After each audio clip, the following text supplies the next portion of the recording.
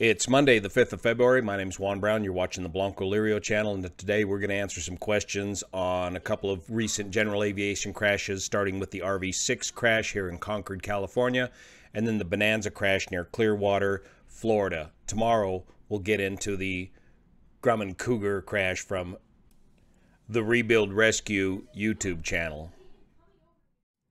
Starting off with the Aviation Safety Network, Tuesday, 30 January, Vans RV-6, November 30 Alpha Kilo. The RV-6 is an experimental series of aircraft, the most popular kit-built series of aircraft are Vans series of aircraft. The RV-6 is the two-seat side-by-side version, normally powered by either a 150 or 180 horse Lycoming engine. I began to build one of these aircraft years ago, before they had quick build kits, and it took me 2 years and 1,000 hours just to build all the flying surfaces to one of these aircraft. But they're an excellent design for an experimental aircraft and very popular. This one was built in 1996, one fatality near Buchanan Field, Concord. Eyewitness accounts state that a Vans RV-6 November 30 Alpha Kilo began to experience engine failure on takeoff, runway 19 right. The pilot began to pitch the nose down, began regaining engine power, and made an attempt to turn back to the runway. At this point, the pilot experienced a stall into a spin, where it was destroyed, impacting nose first into an intersection south of Buchanan Field. Concord's Buchanan Field is located just north of the San Francisco Bay Area, just outside of the Class Bravo airspace, and is a tower-controlled airport with multiple runways. As we zoom into the airport here, from Google Maps, here's your runway 19 left and 19 right. This aircraft was doing numerous touch and go patterns off of 19 left. We'll take a look at that in a moment. But the impact happened right here at Concord and Diamond Way. So the impact was right here, just off the end of the runway 19 left. We look down here at the intersection. That's where you can look back and see the airport right there. And here's the picture of the crash after impact. It does look like a nearly straight-in impact on the RV-6. Here's a picture of 30 Alpha Kilo before the accident. Two placed side-by-side low wing. Very high-performance airplane, these RV-6s. But easy to fly and easy to handle. The neat thing about the RV-6s is that they've got flush riveting throughout the entire design, a Hershey bar constant chord wing, which has a very high G onset. You can really pull Gs pretty quickly with this aircraft. They turn fantastic, but at the same time, they've got a great airfoil shape that allows them a good, safe, wide envelope. They also have a very low landing speed, thus a relatively low stall speed compared to the high performance of the aircraft.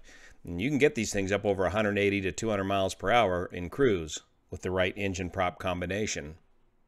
According to local news reports, the pilot was 75-year-old Jacek Romansky from Berkeley, California. Now let's take a look at that FlightAware data. Now here's the FlightAware data, and if you look at Mr. Romansky's history here on FlightAware, it appears that this is all he ever did, was this extremely tight series of touch and goes. And according to eyewitness reports, they were used to seeing him out here nearly every day doing exactly the same thing. These left-hand patterns off of 19 left, just up and down and up and down, as if he never left the pattern. And that's got to be extremely hard on the engine, to just do nothing but patterns and not even give the engine a chance to properly warm up in a nice long cruise, climb, and flight. Just hammering that throttle wide open and off, wide open and off, day after day. Just keeps going like that. Exact same patterns. So each pattern he's flying very consistently. Local pilots say they've seen him in the pattern many times doing this. They don't know with the local air traffic tower guys? Is he just up there pumping up the traffic count for the tower? Or what kind of relationship has he got with the tower guys there? They must be very used to him out here doing this. But he pops up. In the military, we would call this a low closed pattern, where you're just ripping around the pattern. It's a lot of fun to do, but I've never seen anybody do this so consistently all the time. That's all this pilot does. So he pops it up to about, each time he gets it up to about 900 feet briefly, just right here in the midfield downwind, and then chops the throttle and whips it right in for another landing, and then boom, full power, probably 1,500 foot per minute rate of climb, pops it right back up to 900 feet, and repeats the same pattern over and over and over again. He's not doing your standard long box pattern like traditional touch and go pattern. He's just doing these, what I call military style low closed patterns. If we look at the track log, he's popping up 1,300 feet per minute on his climb up, on his touch and goes, and then on his descents, he's reaching upwards of 750 to 1,200 feet per minute rate of descent on the way back down. And then on the very last bit of data, he pops it up to 1,500 feet per minute, about 70 miles per hour ground speed, and the weather was beautiful that time of day, and the winds were light or virtually non-existent, so the weather was not a factor, except for perhaps the possibility of carburetor icing. Again, another big zoom climb, 1,500 feet up to the pattern altitude, getting up to just under 100 miles per hour on the downwind, and then picking up a rate of descent, a high rate of descent, 1,300 feet per minute at 500 feet, and then at 100 feet, still coming down at 429 feet per minute at 91 miles per hour ground speed, doing a big 90-degree turn. And then the very last data point, 79 mile per hour ground speed. So if the accident occurred right down here at this intersection, if we take a look at his patterns, every time he passes over that point, he's somewhere between 200 and 400 feet and about 80 miles per hour. So the point being, if you have an engine problem, as eyewitnesses reported, they heard a sputter, a drop of the nose, and then just a snap, stall, spin into the ground. You just simply don't have any room to maneuver from this point right here with an engine failure on takeoff on that short of a pattern. So it sounds like perhaps, was he attempting to come back to the airport? Was he attempting to do the impossible turn back to the airport? Regardless, this is a classic case of an aircraft exceeding the critical angle of attack, and most likely what's known as an accelerated stall, stalling into the ground. Why the engine quit? Who knows? Investigators may be able to try to determine that, but I tell you, this sort of flying is extremely hard on the engine. Did the engine finally just say, I give up, I can't take it anymore? Or was there something else going on? Was there a fuel issue, carburetor, icing? Just don't know yet. A couple of notes about the fuel system in the RV-6. The stock fuel system consists of a left tank and a right tank, and the fuel selector consists of left, right, or off. There is no both position in the RV-6 on the stock fuel system. Now, it's an experimental aircraft. You can set it up however you want, but most RVs are pretty standardized in this respect. So you do need to manage the fuel between the left and right tanks. The fuel is normally then fed into the engine via an engine-driven fuel pump, and it is backed up with an electric boost pump with a switch operated by the pilot.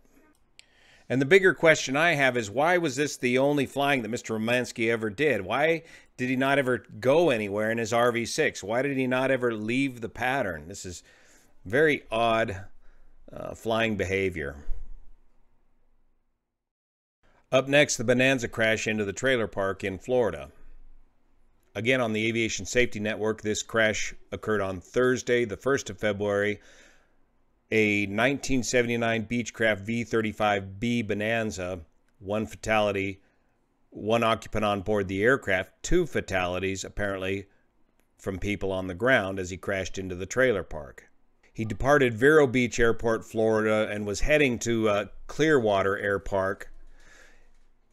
A Beechcraft V-35B Bonanza crashed into a mobile home park near Clearwater, Florida when approaching Clearwater Air Park, and a post-impact fire ensued. The pilot and 2 people on the ground perished, and the pilot and the aircraft in the mobile home were destroyed by fire.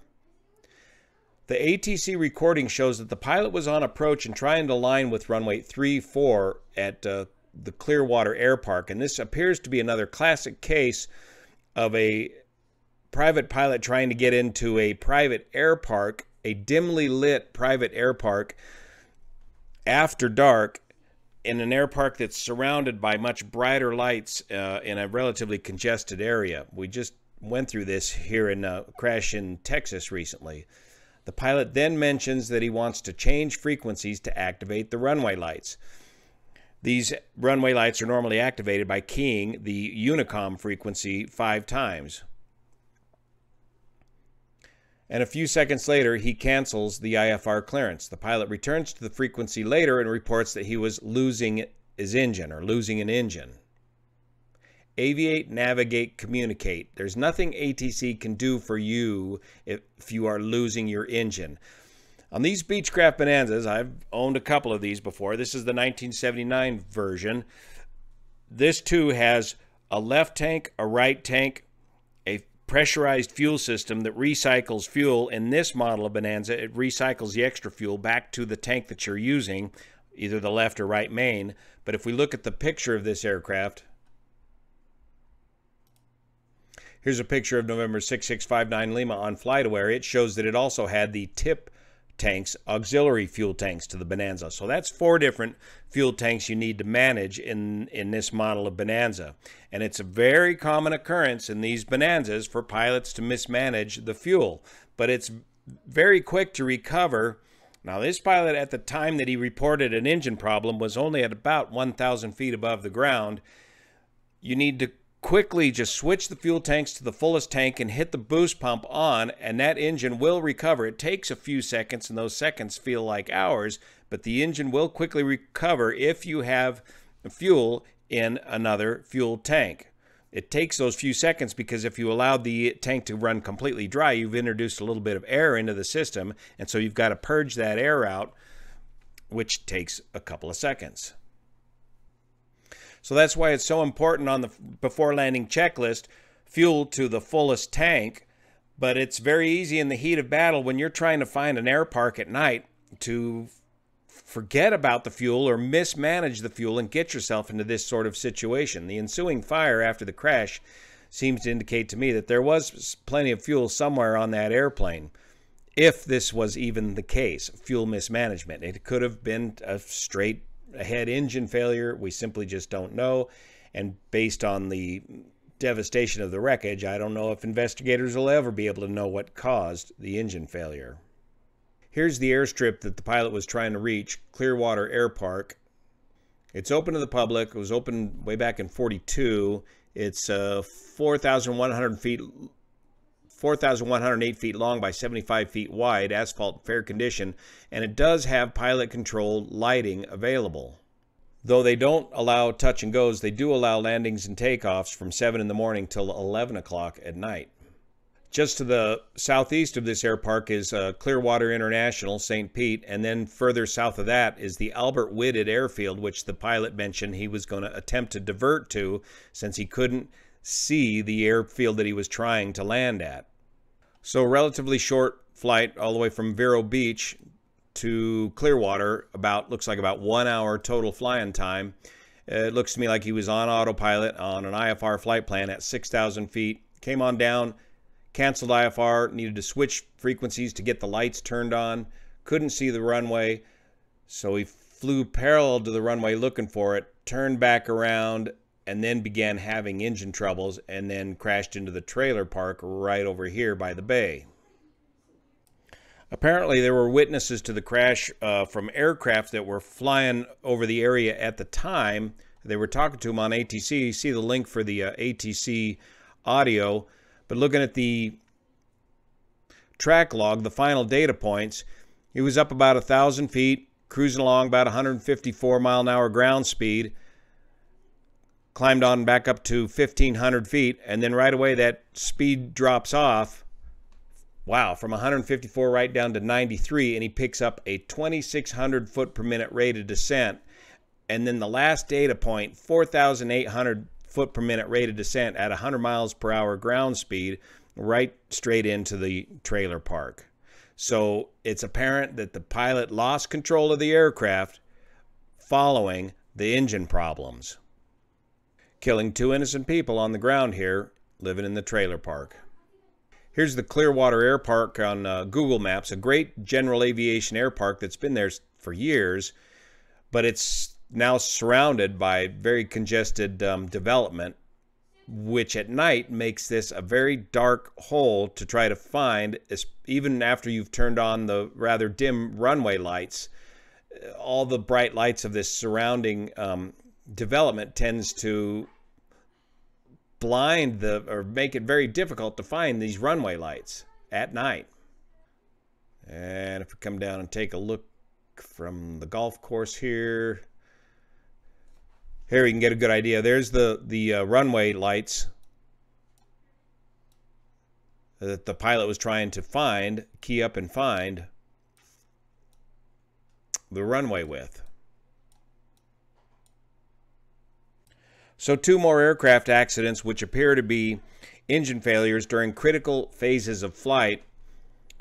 And we'll get into this tragic loss of Sam and the Grumman Cougar on rebuild rescue here tomorrow, which also appears to be some sort of a mechanical problem on takeoff.